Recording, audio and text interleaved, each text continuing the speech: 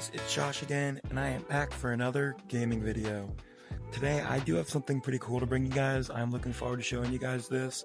So I found out how to play Monster Hunter on this Meta Quest 2. It is not VR, but it is pretty cool, so that's why I want to share it with you guys. So let's waste no time and get started.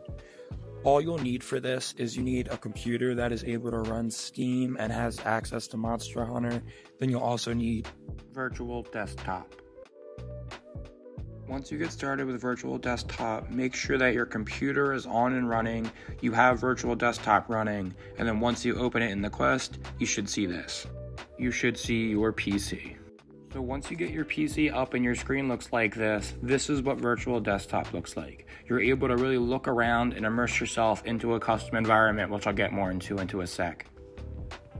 You press the menu button, and then this opens the menu for Virtual Desktop, and this allows you to pick your custom environment. They have lots of options. In this video, I will show you guys two different options, starting out the first one, which will be the home theater. Now, these are pretty different experiences, which is really cool. Like, these environments literally feel so different. The screens are different sizes, and they feel really unique. As you can see, I'm in this movie theater now, able to play Monster Hunter with no delay and everything, and it is such a cool experience. But honestly, this next environment is even cooler.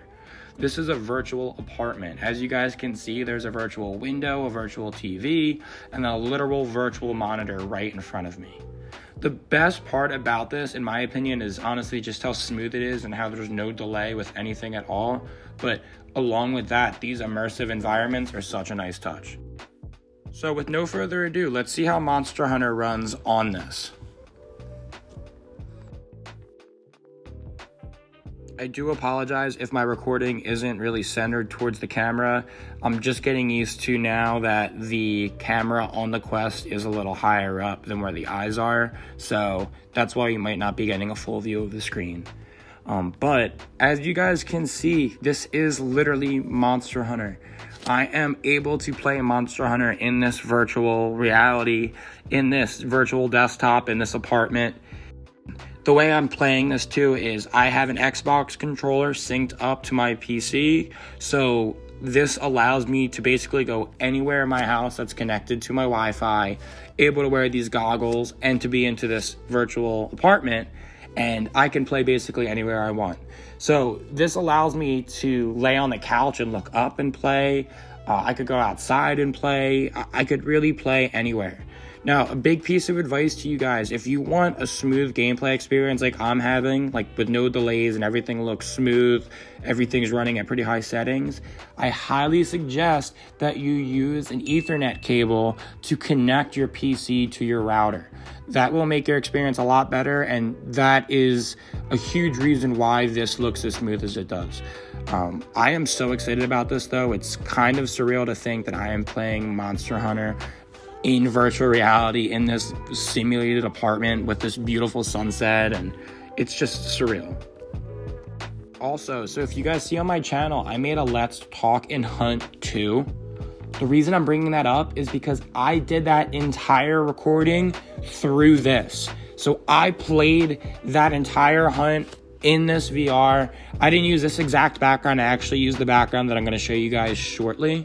Now, I'll actually show you guys what I played in. There's a few options that allow you guys to actually have some customization. So that's either like the Black Void, the Pass-Through, or kind of these environments that are a lot more open-ended and don't have as much to it. This allows you to really customize your screen.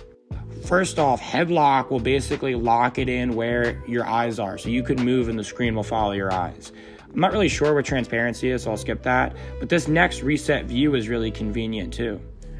Along with that, you can manipulate the height up and down, and you can even manipulate the distance that it is away from you. Now, this one is a little wonky for me, the distance, so I don't use it too much. But another cool feature is you are able to manipulate the curve on your screen. So you can either choose to keep it flat or add a curve, which is super cool. I like adding a curve. And then my favorite of all settings is just the size. You can make the screen huge if you want. You can make it really small. I actually really enjoyed playing on a smaller screen because it was so smooth and I just personally really enjoyed it, maybe because I'm used to playing on my laptop. But again, the convenience of being able to lay in bed with my head on the pillow, looking up at the ceiling and being able to play this is pretty mind-blowing. And then along with that, with absolutely no hinder to the performance, is a no-brainer. So if you guys have a PC, if you guys have a Quest, get Virtual Desktop, give this a shot, and I think you guys will really enjoy it. So as you guys can see, I am back here in my home. I hope you guys enjoyed this video. I hope you either found it entertaining or valuable or both. And I also hope you guys are liking my new content, basically that involves VR, because I am really enjoying it. If there is anything specifically you guys would like to see, please let me know. Otherwise, thank you so much for watching.